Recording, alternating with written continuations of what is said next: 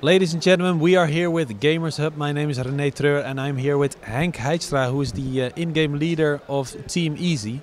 This is Focus, and he is competing in the Benelux Gaming Championship for Rainbow Six Siege. And how did you manage to qualify for this event, Henk? Well, we only picked the only Netherlands qualifier. The other three were in Belgium, so we qualified there, and it was pretty easy as a name. But I don't know. It went really well, and a lot of things have changed. But I don't know. In the qualifier, I think you met teams like Mouse Control, right, and AT Gaming. Mouse Control. I've never seen them playing before. I didn't know any of their players, so. Was it easy back then in the qualifier? Yeah, we won both games 4-0 and the other matches as well. So. All right, and now you're in the grand final here at the Party 14 in Eindhoven, and you just had your first semi-final match. So how did that fare?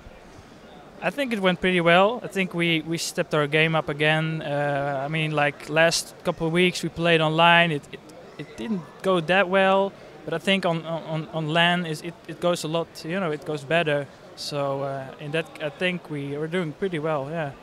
Definitely, yeah. I saw some tactical differences. You are now playing Easy Visualize. You won 2-0.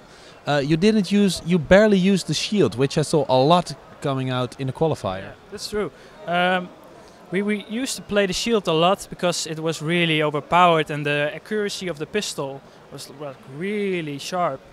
And so we basically ran 3 shields, as many shields as possible, and we just we hide behind the shield, shoot someone, and it was too easy. So a lot of things have changed, but I think we're not going to use shield anymore. I think maybe once or twice, you know, to do some kind of strat, but apart from that, I don't think we're going to use shield anymore. No.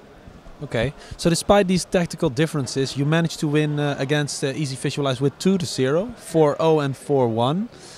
Is it because you practice so much, or? No, we didn't practice at all. I think most of the games, like how we're playing now, it came from when the game came out. We played a lot, like a couple of weeks, like full time. But like last couple of weeks, we didn't play that much anymore, like a couple of nights. And I think we know our stuff pretty well. And so far so good. Yeah. So grand final coming up against Team Cooks. What do you expect from them, from Belgium? Ooh, I think it's going to be really hard. They have really strong players. I know them from source from like 7 years ago or so. It was a really long time ago, and they're a pretty good team. I haven't seen them play Rainbow Six as of yet, but as much I've seen on the screen, it looks really well. So, yeah, hope for the best. Hope we play as best as we did last time. Yeah. All right, and finally, what do you think about the prize purse that Ubisoft and Alienware and SteelSeries came up with? I think it's really good because it gives the Dutch scene a little bit of a boost, you know.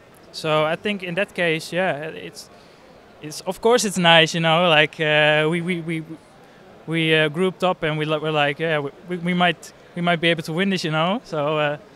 Definitely. Well, good times. Thank you for this interview. Yeah. And we'll be back soon with some action from the grand final to see who takes home the largest chunk of the €5,000 prize purse. Thank you for watching.